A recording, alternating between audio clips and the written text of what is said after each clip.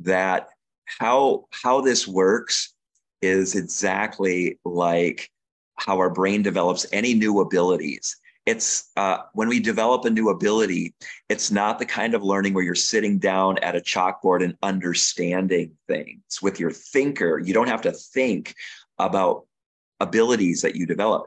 What you need is information and real-time feedback on every developmental ability you have. Like if you've learned how to snowboard or ride a unicycle or ride a bicycle, you get feedback in real time, or you can't learn.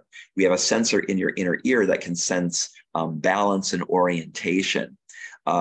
It's in real time. So if you start sliding this way, you feel it. And after 3 hours of practice on everything you get feedback on, balancing on a snowboard, or here within 3 hours, your brain automatically develops new abilities. It rewires itself automatically without your thinking about it or even knowing what's happening consciously with your thinker. That's why babies learn to walk when they hold on to a couch for a few minutes and they let go and they wobble around and fall on their butts. They do that over and over again. And after 3 hours, they learn to stand and they smile and they laugh. And it's like this superhuman ability. We do that with BrainPaint by giving you information on mental and emotional states. So your clinician will give you an assessment where they ask you a bunch of questions about how your brain balances states of emotion and states of thinking, how well you can concentrate and focus, if your mind wanders, if you get really sleepy and you take naps or you snore, sleep states, many states. We ask questions about those that elicit to what extent does your brain want to either speed up or slow down or stop hyperreactivity to events in the external world.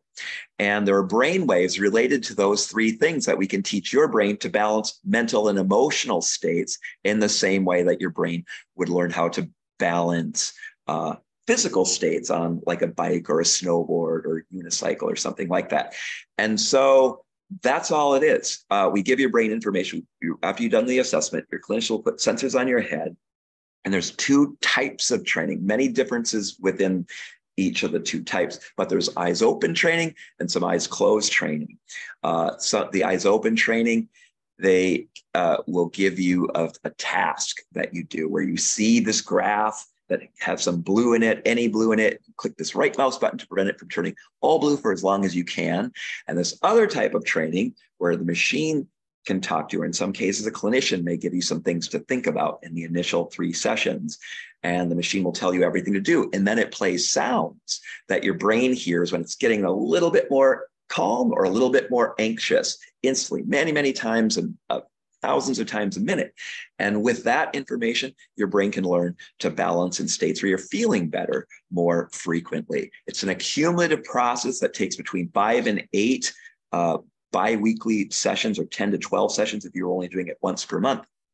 But what we see statistically is after people have completed between 5 and 8 sessions, they're typically breaking records in how they're feeling outside of sessions. And what's happening during the sessions is very much like what would happen in the first half hour of practicing snowboarding. Nothing really happens. You're not any better a half hour of practice on a snowboard. You'll spend most of the time on your butt.